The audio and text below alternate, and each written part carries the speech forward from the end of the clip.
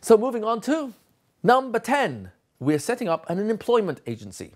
Some schools call it a job chart. I'm just calling it an employment agency. What does that mean? That we're going to employ the children. Okay, it's not for pay. It's for something of much greater value. Self-esteem, being in control, self-discipline. That's what it really is about. We're going to set up the classroom so that there are jobs that the children are going to take upon themselves as responsible for this particular item. We've got about 11 items in number 10, so we're going to go 10.1 through 10.11. So for example, 10.1, we need an administrator in the classroom who's going to be the right-hand person for the teacher. The administrator will be in charge of being the liaison between the classroom and the office and vice versa. If there's a message from the office, he's responsible to get that message and bring it to the classroom. He will be responsible for the bulletin board. If you have a bulletin board in the classroom, for any notices that go up, taking them down when they're no longer relevant, keeping them in a orderly fashion in how they are stuck onto the bulletin board of the classroom.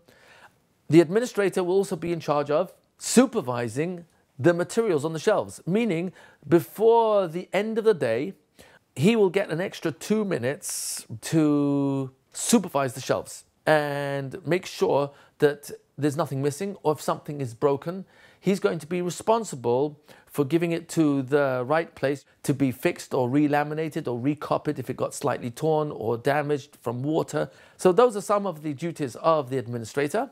Other ideas that would be part of his responsibility: bringing photocopies from the office to the classroom. And lastly, if the teacher needs any notes to be written, so the administrator would be their right-hand person, so to speak, to make that note as a memo or reminder for the end of the day, or for a message that needs to be written and taken to another classroom, another teacher, maybe to borrow something from another class or get permission for something. Whichever it is, those are parts of the duties of the administrator of the classroom. 10.2 is we're going to employ a phone receptionist. If you are privileged to have a phone in every classroom, nowadays that might be less common because of cell phones, but if you still have an intercom system where the phone might ring in your classroom, you want one kid who's in charge of answering the phone. And this becomes a class lesson in how you answer the phone. And you pick up the receiver and you tell the children, the first thing you say is, "My name is Chaim. How can I help you?" Someone is calling into the classroom. It might be the receptionist or one of the people working in the office with a message for the teacher, or it might be one of the parents calling into the school. You're responsible for that. "Yes, thank you. I will do that straight away." "Hold on, I'll call him for you." So help the children come up with what's the correct script, but the most important piece here is answering the phone with politeness and decor, meaning, "My name is Chaim. How can I help you? How can I direct your call? What can I do for you?" But it should be an inviting, welcoming voice so that the children learn how to answer the phone. Instead of, "Yeah, who is it? What do you want? Oh, and then you keep the person on hold while you're fetching that person. There's what am I holding? Do they hear? What are they doing? No, you want to say, "My name is Chaim. How can I direct your call? How can I help you?" "Certainly. One moment. I'll call the teacher right now. Please hold." And just be polite in how you answer the phone.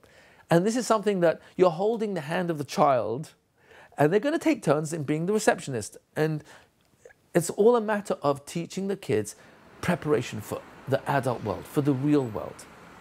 Moving on, after you've appointed your receptionist, we're going to go to 10.3. Who's that? Your Hachnasas Archim manager. Who's going to be in charge of taking care of guests when they come to the classroom? So you have a visiting parent, or you have someone observing from another school. Very common. Or you have someone who's not part of the faculty, but is actually a visitor. Then you want someone in charge of taking care of the visitor, which means, good afternoon or good morning, whichever part of the day it is. "My name is Chaim. I'm in charge of taking care of the visitors. So would you like a tour of the classroom? Or can I get you a drink of water or a hot drink?" if you permit children, first grade, second, third grade, to make coffees and teas. In Montessori, that's extremely common. They actually do it in preschool as well. But that's something that children are trained in. It's not something you just do like that. Hot water can be dangerous. But you're trusting the children to take care of this guest, whether it's a hot drink that they're offering them or whether it's a cold drink. And you have an actual area in the classroom that is reserved for Hachnasas Orchim, for guests who are coming to visit your classroom. And what does that mean? There's snack, and there's a glass, there's a water jug, there's a serviette, I think you call it in America a napkin. So whatever it is that needs to be on that little tray, and the child will bring it off the shelf and bring it to where the visitor is either sitting observing the classroom or discussing with the teacher if they're having a brief meeting, whatever it would be, so that you're not doing this to impress the visitors. That may be a bonus, an add-on. That's not the purpose. The purpose is the mitzvah of Hachnasas Orchim. You have someone who's visiting your classroom, show them that there's someone who's looking out for them, and that's you, and your name is Chaim. This is where the bathroom is. Can I give you a tour of the classroom? If there's anything that you need, I'll be sitting over there. I'm working on that math work over there. I'm working with the psukim on that table over there. Please feel free to call me if you need anything or have any questions. So just teach the children very simple protocol of how to take care of a stranger, visitor, guest from outside coming to the classroom. If it's a parent, for example, parents want to feel that my school is doing a great job of chinuch. Now, chinuch, strictly speaking, usually in the context of a school environment, refers specifically to academics. But we know that kids need so much more than that. And to expect that mom and dad are doing all the chinuch at home may not be fully realistic, where many parents are both working 1 or even 2 jobs each in order to pay for school fees, in order to cover all the expenses, Yom Tov, Shabbos, etc. I'm not making that a judgment statement. I'm saying that as an observation that many times children don't have parents at home that much at night, and when the parents are exhausted, have had such a long day, and at their wits' end to have to deal with the kids. So help the kids learn to be a mensch in school so that they are more sensitive to people around them and know how to respond to other people's needs. Hachnasas Orchim manager. Number 10.4. We're going to appoint a window cleaner and mirror cleaner in the classroom. Again, each one of these jobs is something that will either be through a girl or will rotate alphabetically, like the mishmaras in the Beis HaMikdash of the 24 groups of the Kohanim. So they took turns. Over the year, each group ended up having 2 full weeks in their taking care of the areas of Avodah that they were responsible for. So we're simply following structure. How do you put structure in place so that the functioning, which is the learning, the functioning, which is the interpersonal relationships, the functioning, which is respect for the teacher, the function, respect for each other, is so much easier where the expectations are part of the learning environment. So in 10.4, you want to appoint someone who's going to be in charge of cleaning the windows and the mirrors. So if there are any mirrors in the classroom or in the adjacent bathroom, yes, there is a janitor, but gosh, you're going to save a lot of money doing this. And you're teaching responsibility. And we're not talking about heavy duty work. We're talking about teaching the children the pride of doing something that is a contribution to the community. In this case, it's my classroom, but we're also a community. In some ways, perhaps the most important community in my life in preparing me for contribution later on. So show them how to use the Windex. No, it's not a spray gun. No, it's not a spray gun. It's a Windex for cleaning windows. Show them how to use the dry towel, or if you're using paper towels, show them how to clean a window to make it shine and clear, how to remove the dirt, how to wash one's hands afterwards, if necessary, how to wear the plastic rubber gloves for doing that type of work. The most important piece here is responsibility. You're teaching the children to be able to respond to needs around them. Because one day they're going to be parents. One day they're going to be a spouse. And in running the home, there are duties. And if you can afford help, great. If you can't, guess what? you're going to pitch in and share in taking care of maintaining the apartment that you're renting or the house that you've just paid for and you take pride in. That's what we're talking about. The last part of 10.4 is safety comes first, which means if you have a classroom and you've been blessed with a very high ceiling, let's say 20 feet, and you've got these enormous windows that go up like 18 feet, and don't give the kids ladders to climb 18 feet. That's not what we're talking about. I'm talking about safety first. Make sure they know how to use the spray gun. No, it's not a gun. It's a spray gun, spray bottle. Anyone who violates the privilege they have for being entrusted with the responsibility for the good of the class will lose that privilege until they're ready to say, I realize my mistake, I'm ready to take on the responsibility of being a window cleaner again. Let the kids learn from each other to take pride in these responsibilities and let them understand that it's a matter of being trusted with something that makes you feel good about yourself because you are being in control of yourself. You're not being selfish, you're sharing. That's being in control of yourself. None of us love not being chesedic. None of us really want to be selfish. None of us want to be so self-centered that I matter and you don't. No. We're teaching an inner discipline that the children themselves will glow and shine inwardly from because they realize you are teaching me how to take control of my life. And part of that is learning how to be sensitive to the needs of the community in the classroom that we're all sharing in. So there's a lot of psychological midas and good things that are taking place over here. I'm sharing with you the structure, the protocol that leads to function, enables the class to be a learning environment, a teaching environment, somewhere where the children are interfacing with each other and the teachers in a very respectful, loving way. 10.5, sanitation manager. If you don't want to use that term, come up with something else. Sanitation manager means you're going to have someone who's going to be in charge of making sure the table surfaces are washed down by the end of the day or in preparation for lunch, if you're having lunch in the classroom. If you need more than one sanitation manager for efficiency, then appoint two who are going to be partners in this business. Yes, they're not getting paid in the conventional sense, but they are being paid in a completely different value system that's even more valuable than money. And that is who I am becoming because of my ability to take responsibility. Who I am becoming enriched by myself. Because I am doing something for the good of all of us, not just everyone else, it's for me too. So sanitation manager is going to be in charge of the garbage cans, make sure they're emptied out into a larger bag that might be outside, replacing the bag that's full. Again, of course, if there's any sharp objects in there or any reason to be concerned for safety, that's always a first consideration.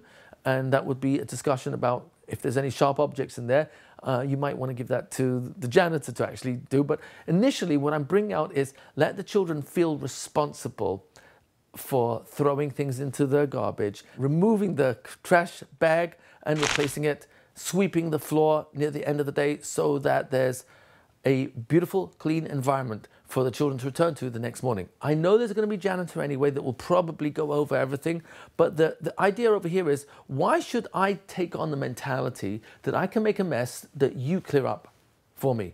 That's not responsibility. Why would someone else have to clear up my mess? So in building a community in this classroom, we want to take pride in the physical environment that we're living in, and that while we want it to be clean and tidy. When it's work time and it's a busy mess, that's a busy mess, not a real intrinsic mess, it's a busy mess. But once we're finished with the work cycle, things get put away. Pencils are put over here, your books are put over here, so that you leave the environment at the end of each part of the day, whether it's for going to recess or at the end of the day, you're leaving it in a way that is functional when you return. So it's again, structure in preparation for function. Moving on, 10.6. Who's going to be the caterer in the classroom? Caterer means who's in charge of making sure, if the school's providing snacks, that there are enough snacks in the classroom for this day or week. Who's going to be in charge of making sure that there are enough plates and cups and drinks? So the caterer is in charge of all that.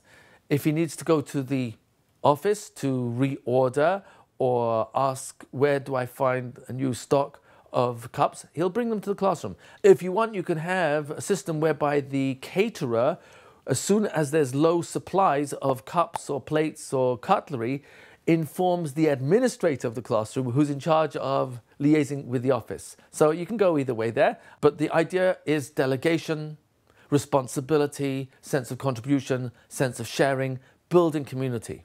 Community is about people. It's about people being able to interact and trade talents, strengths, commerce, barter products. Over here is just preparation for all of that. 10.7. We are now up to who's going to be the botanist in the classroom. That means someone who's in charge of the flowers. If you've got flowers or plants, who is taking care of making sure they're watered, whether it needs sunlight, whether it needs to be pruned slightly. Who's going to be in charge of the plants and the flowers in the classroom? Plants and flowers, it's just a good idea because, number one, it brings oxygen, that we kind of need. And it definitely helps oxygenate the classroom. But it also is something that is aesthetically beautiful to have flowers and plants in the classroom. Someone has to take care of it. So let that be a rotation of botanists throughout the whole class. And what you're going to find is that the kid who loves plants or may find he falls in love with plants is going to now reveal a personal talent or strength or sensitivity to that part of nature that HaKadosh Baruch Hu created in the Bria. So that will become a revelation to you as a teacher to know this kid loves botany. He may be more endeared to learning about the function of plant life and learning about the parts of a leaf or parts of a tree, all because he was a botanist 1 week in the year, and that brought out this natural talent or personal strength that they are sensitive to the physical environment, the natural environment of plants and flowers. We're now up to 10.8. Who's going to be the zoologist in our classroom? If you're going to have pets in the classroom, there might be a pet gerbil or hamster or snake or I don't know what. Some classes have rats. I'm not personally in favor of some of those ideas, but it is a way for children to take care of some of HaKadosh Baruch Hu's creatures. And you want a zoologist who's going to be in charge of the fish tank. And that means learning what food the fish need and how often they get fed. And that goes for the different types of animals that you might have in the classroom environment. It might be part of an experiment in the science part of your classroom where there would be a need for an animal in the classroom. Who's going to be in charge of that? That would be the zoologist. One last point, if the animals are the ones that kind of lend themselves to making a mess, and that kind of is quite natural for animals to do, you really want to make sure that the kid who either volunteers or has been chosen to be a zoologist actually really wants to do this job. And if he doesn't, then let him be the zoologist for all the other tasks except for cleaning up the cage, if that really is like repulsive to him. But there are children who are not repulsed by that, and actually they might actually really enjoy, as part of it, taking care of that particular pet that way.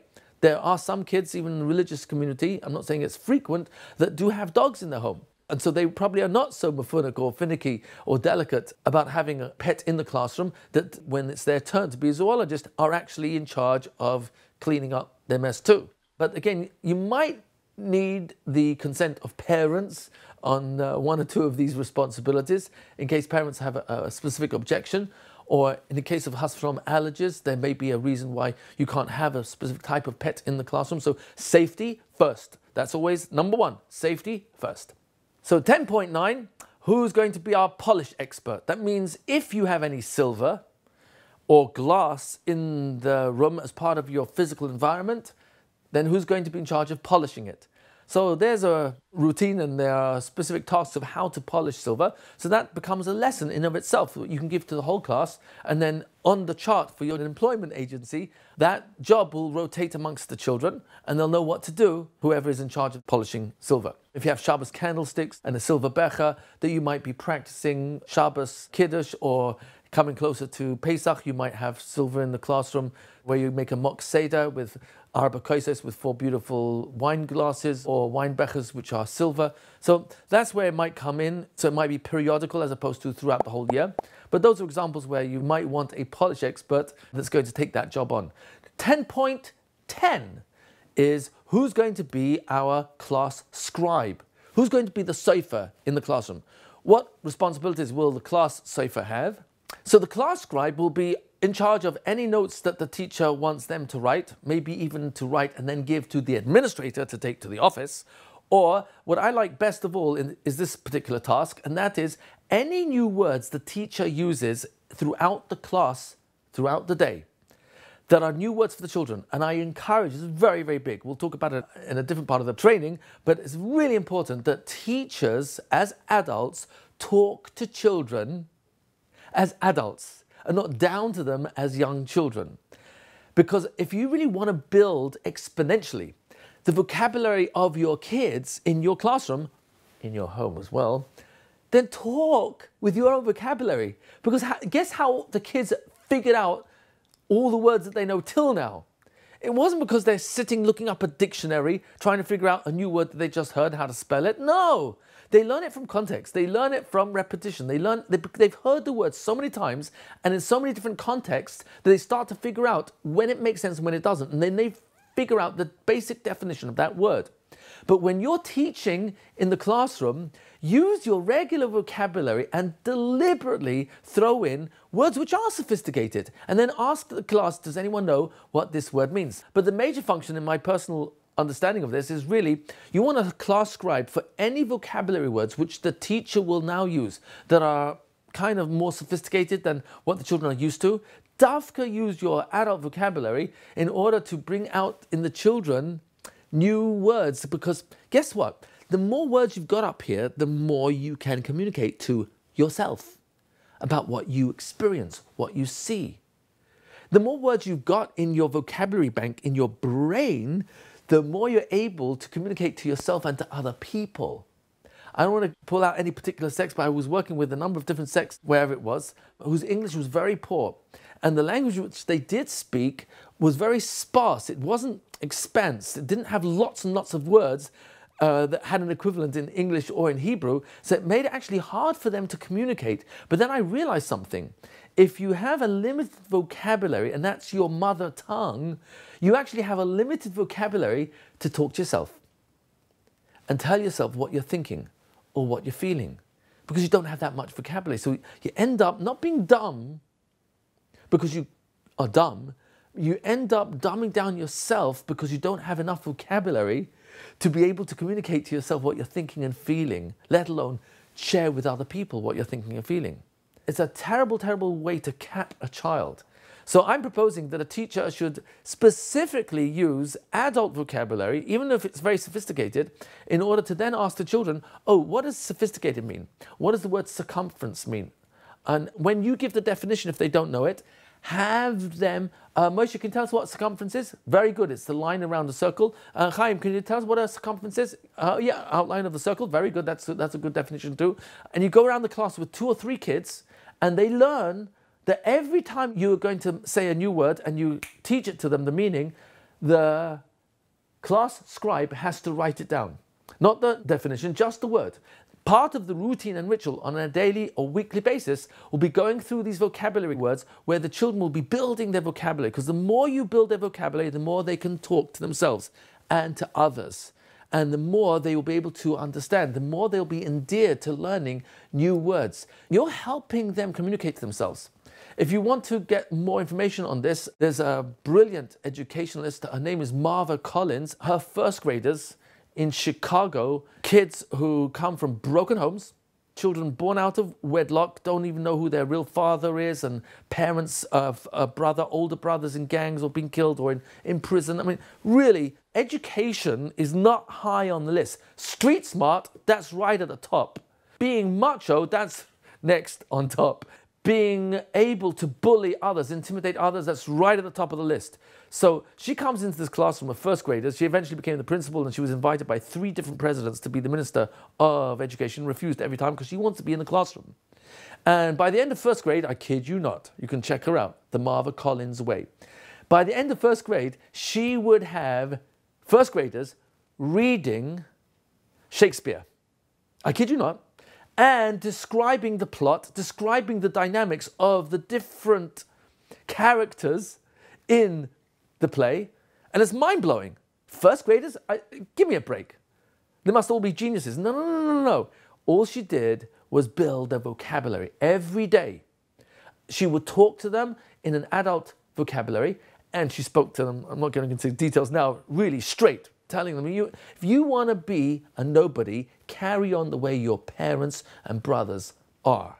If you want to be a somebody, if you want to get yourself an education and be able to have goals that you fulfill and be rich because you earned the money instead of stole it, then you're going to enjoy this class because I'm here for you. She was really straight with the kids. And what she was able to do was build their vocabulary daily by introducing new words, adult words, sophisticated vocabulary, that she would go around the class, 2 or 3 or 4 kids.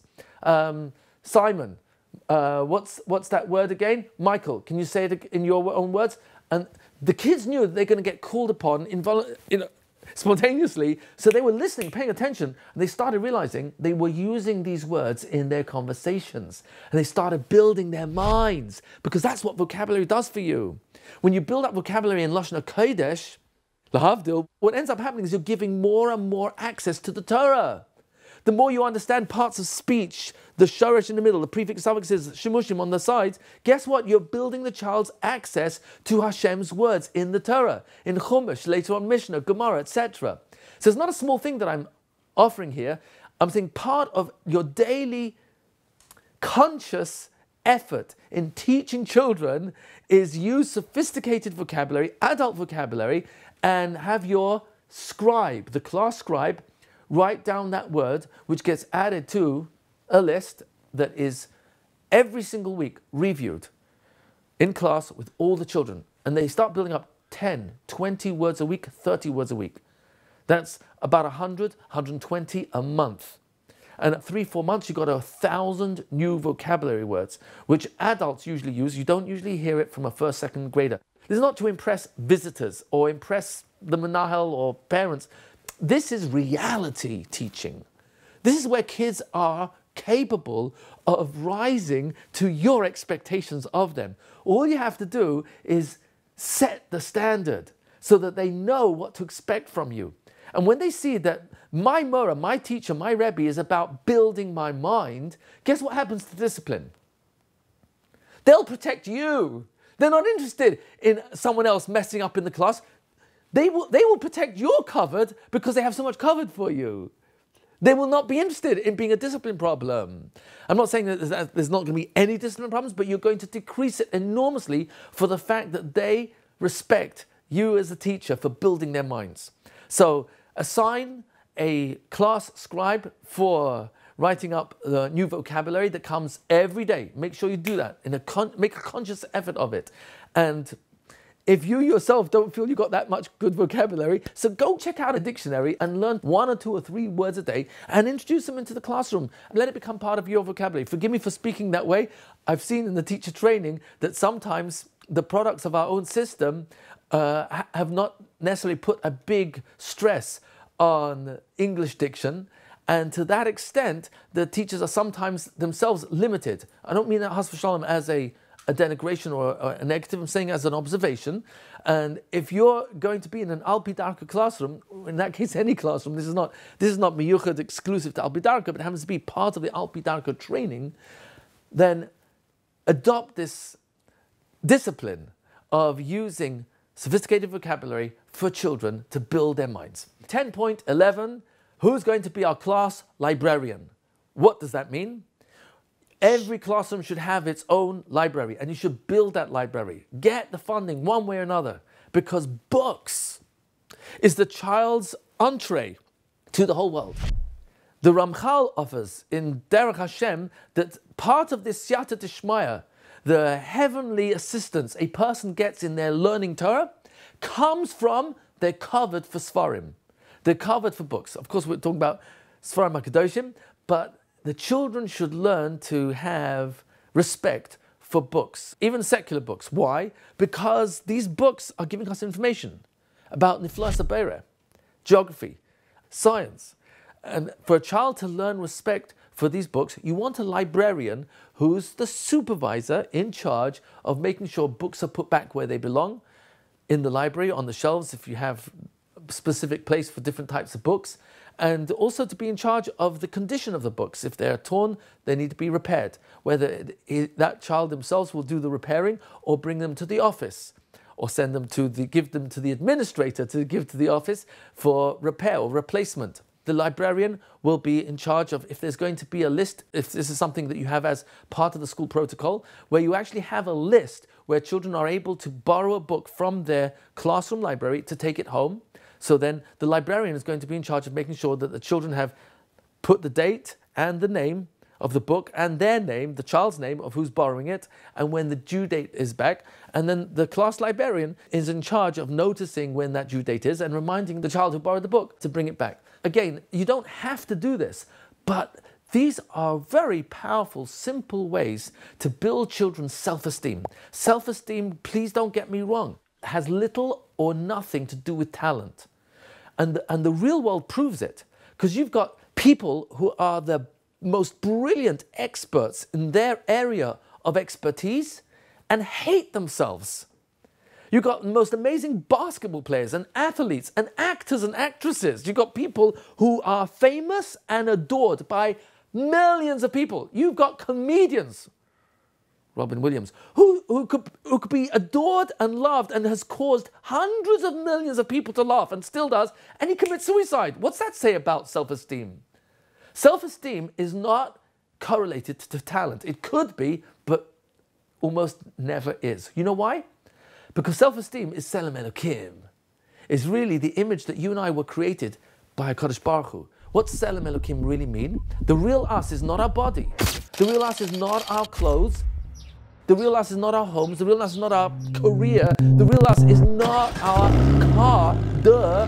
The real us is who are we inside. That's the Tselem Elokim, a reflection of HaKadosh Baruch Hu. Now, what does Elokim mean? Unlimited power. That's what Hashem is. Elokim. El means power. Elokim means the power of all powers. You and I are created as an unlimited reflection of Hashem's unlimited power. How can that be? And the answer is, there's no limit on how loving, respectful, giving, generous, listening, empathic, compassionate, forgiving, understanding, happy. Everything that's in the realm of Midas is who you're developing yourself internally to become. Oh, that has all to do with controlling your mind, controlling your mouth, controlling your actions. So by giving children responsibility as young children, and give them responsibility to be contributors in the classroom, in building community, in being in charge of supervising, you're giving them opportunities to develop the Tselem Elokim inside of them, that very deep need to be appreciated and admired for who we truly are. We are here to be givers. We are here to share. We're here to contribute. We're here to do chesed, which all of these jobs are doing, especially you're not getting paid, but you're getting paid in a much greater way because who you are inside is getting enriched, even if your bank account isn't. And it's probably preparation for you being a responsible adult in your career too. So please don't take this lightly. This whole area of 10.1 through 10.11 is all about nurturing the Tselem Elokim inside a person, because that's true self-esteem. True self-esteem is self-estimation. The real self is the Elokim, the Tselem inside of us. Oh, so talent, you might be born or have talent that's been nurtured, but it won't necessarily equal self-esteem, because that's not the real you. You could be a most brilliant athlete. You can win gold medals every single Olympics and still hate yourself because this person is rotten in their marriage or to their children.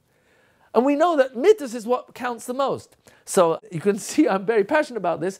Make these 10.11 items, these 11 items in number 10, make them a priority that you build the classroom based on community, on sharing.